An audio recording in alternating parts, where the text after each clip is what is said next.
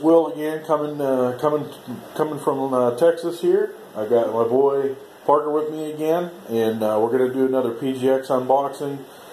We sent this out about a month and a half ago, maybe, and just got them back. We go to the comic book store. Yeah, that's what you said last time. We like going to the comic book store, but this time I didn't. I sent out a mixture of different comic books to get graded. Some are new, some are old, but most of these are going to be for my own collection. So let's open this up and let's take a look and see what we got. And I'm excited to see what some of the grades are on some of these older books, what I consider classic. So let's take a look here. I like the Venoms. Them are my favorite. The Venoms. Spider-Man turns in Venoms.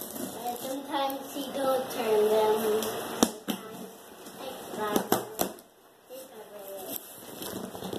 Alright, so Parker might be disappointed this time. I don't see any packing peanuts.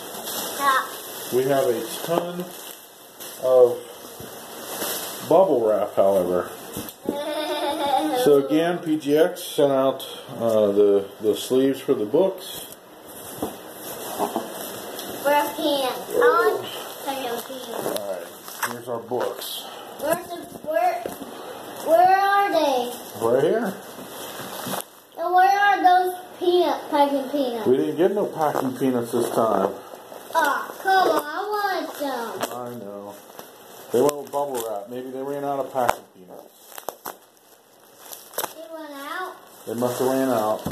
Oh, come on. Only one. It'll be okay. I'll let you hold this, okay? What? The bubble wrap. Okay. Can I hold comic books too? No, I'm gonna hold the comic books. You're gonna hold all the comic books? Yeah. Why? Oh. Alright. So you wanna hold that? Yep. Alright, so here we go. The comics that are wrapped in the cellophane. I don't even remember how many I sent out. Let's see. 1, 2, 3, 4, 5, 6, 7. We got 8 comics here. Oh, 8 comics? 8 comics.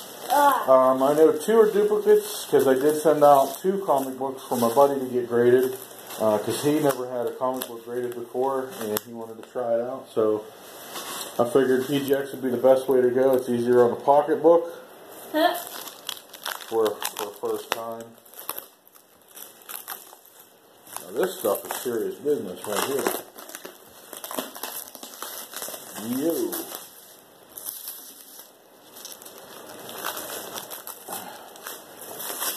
Oh my.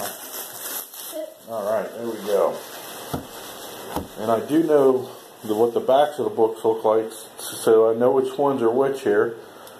So we're going to skip through, we'll save some of these ones for later, and we'll hit some of the newer. I'm going to go over the newer ones first, and save my older ones for last here. I have no idea. There we go, we'll just do it like this. Alright. So first, what we got here? Alright, so this is my Superior Spider-Man number 17. But Iron Man. This is my Jones variant. Iron Man. See? Iron Man's on the back. Spider-Man's on the front. Look.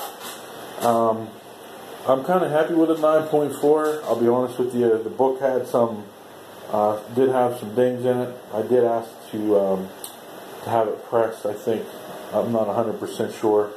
I might have asked for them to preview it first to see if a pressing would even help the grade, but a 9.4 is not too bad. That cover is really good. I don't plan on getting rid of this book. I really, really like that. So the Superior Spider-Man number 17 variant edition. I do have a graded Venom to match it, done by Jones as well. So, all right. Let's see what this one here is. So this is Rick and Morty number 35, the Pickle Rick edition. This is the Amazing Spider-Man 300 cover homage. Yeah.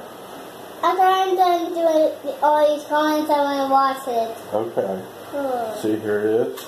Who's that guy? That's Pickle Rick. Pickle Rick? So, I hate Pickle Rick. picked it up just because we like the cover I know swipes. people on And actually, these are the ones I sent out for myself, and then my buddy sent out for one for him. So he has a cover. He likes the 300 cover swipe as well. And let me see what's this one. Oh, this is again. This is Rick and Morty 35. Yeah, I'll turn it around.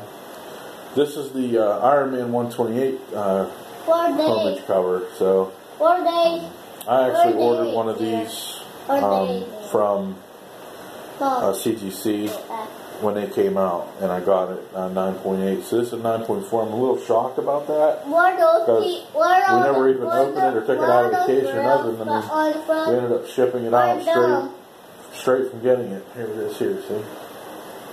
No, who are those girls? I have no idea, honey. Them are a little surprised about that. Those girls are stupid. Alright, so let's see how this one went. Not bad. So this here's Spider-Man #1, Todd McFarlane. This one here has the signature by Todd McFarlane when this book came out. I see. See? That's the red Spider-Man. And it has a little, it has the red stamp right here to indicate that that was signed by McFarlane before it got shipped out. Happy with a 9.4. I mean, it could have been a 5.0, and I wouldn't have cared. I mean, this is one of my childhood classic books, so I'm happy with that. I did do. Sold one of those. Only one of these. Yeah, only one. Only one. Come on. I was gonna say that I did go through the PGX. Signature verification. So they did that for me. Very nice. I like that. Alright, so let's take a look at this one.